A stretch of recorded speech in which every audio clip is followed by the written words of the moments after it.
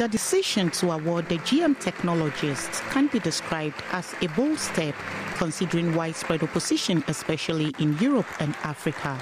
In the Philippines, the GM golden rice trials were destroyed, and in Ghana, anti-GM group Food Sovereignty Ghana joined worldwide demonstrations against biotech giant Monsanto. We have been told that it reduces pest invasion of our crops.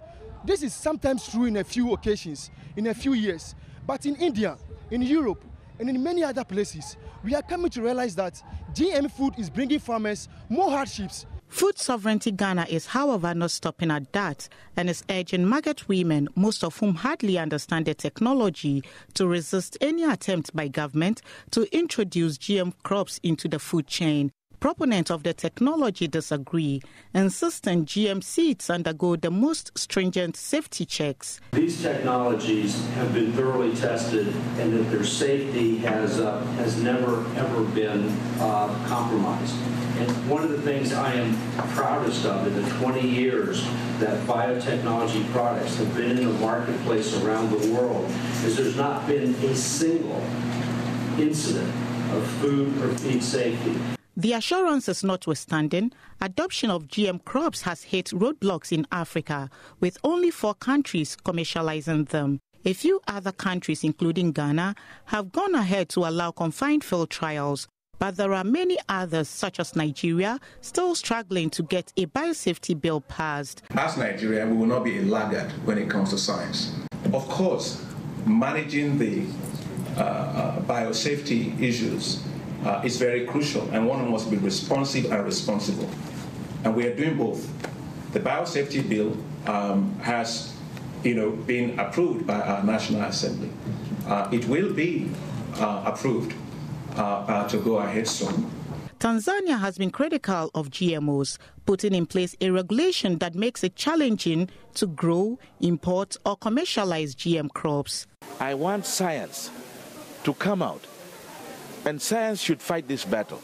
It shouldn't wait for African ministers or African politicians to say yes or no. We are not capable of saying yes or no. We are not scientists. So the scientists who are saying this is safe should fight against the scientists who are saying this is not safe, and they should bring out the arguments and bring it out there. And if they want to continue farming, fine.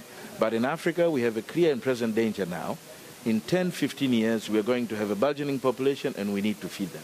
But with an estimated 842 million people in the world suffering from hunger and malnutrition, mostly in developing countries, experts say African governments' policies on GMOs can either thwart or improve food security on the continent. There are countries where policies have been the incentive at actually being able to work positively in meeting food security.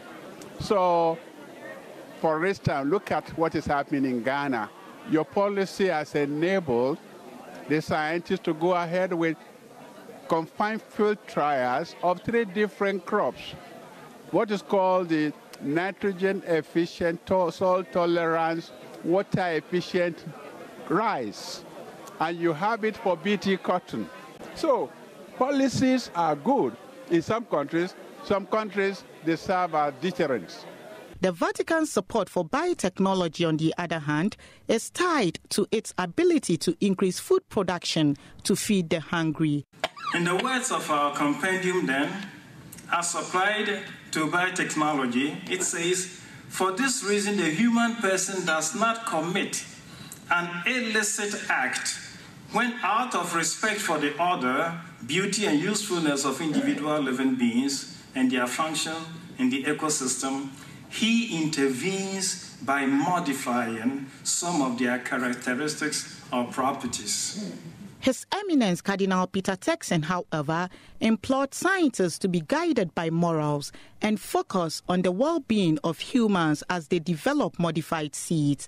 17 million farmers in 29 countries now grow GM crops after the U.S. first adopted it in 1996. On common grounds, both critics and proponents agree genetic modification is one of several tools that can be used to ensure food security. Proponents add it is necessary for the world to appreciate the importance of biotechnology. in winning the Zero Hunger Challenge.